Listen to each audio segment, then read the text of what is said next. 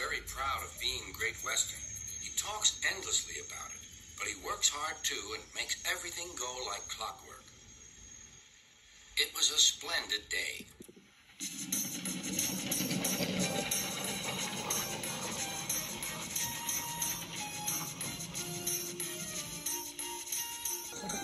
The cars and coaches behaved well. The passengers even stopped grumbling. But the engines didn't like having to bustle about. There are two ways of doing things, Duck told them. The Great Western way or the wrong way. I'm Great Western and don't we know it, they groaned. The engines were glad when a visitor came.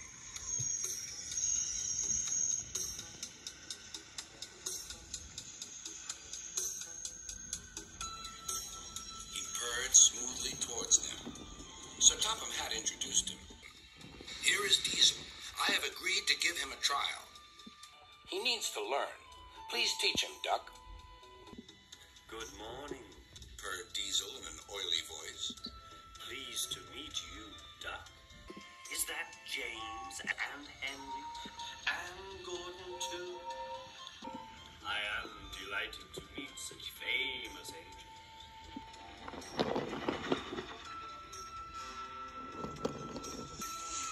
The silly engines were flattered. He has very good manners, they murmured. We're pleased to have him in our yard.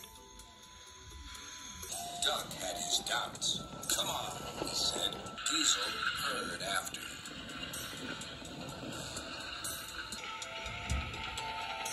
Your worthy fat. Sir Topham Hatt to you, ordered Duck. Diesel looked hurt. Your worthy Sir Topham Hatt thinks I need to learn. He is mistaken.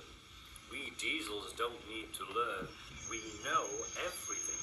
We come to a yard and improve it. We are revolutionary. Oh, said Duck. If you're Rev Thingamy, perhaps you would collect my cars while I fetch Gordon's coaches. Diesel, delighted to show off, purred away.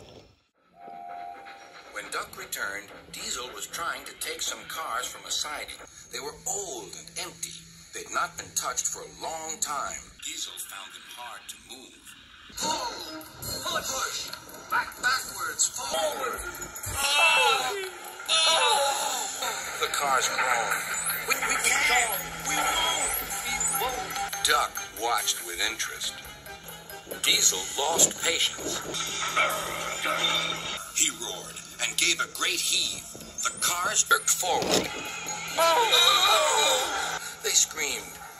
We can't! We won't! Some of their brakes snapped and the gear jammed in the sleepers.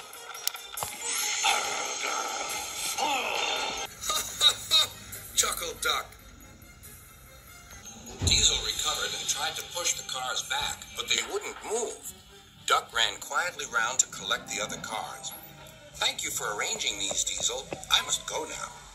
Don't you want this lot? What? No, thank you. Diesel gulped. And I've taken all this trouble. Why didn't you tell me? You never asked me. Besides, said Duck, you were having such fun being whatever it was you said. Goodbye.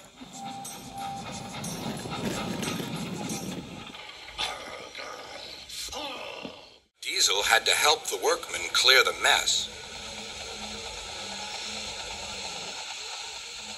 He hated it. All the cars were laughing and singing at him. Cars are waiting in the yard, tackling them with Diesel. Oh, show the world what I can do. Gaily boasts the Diesel. In and out he creeps about like a big black weasel. When he pulls the bumpers out, up goes the Diesel. Growled Diesel and scuttled away to sulk in the shed.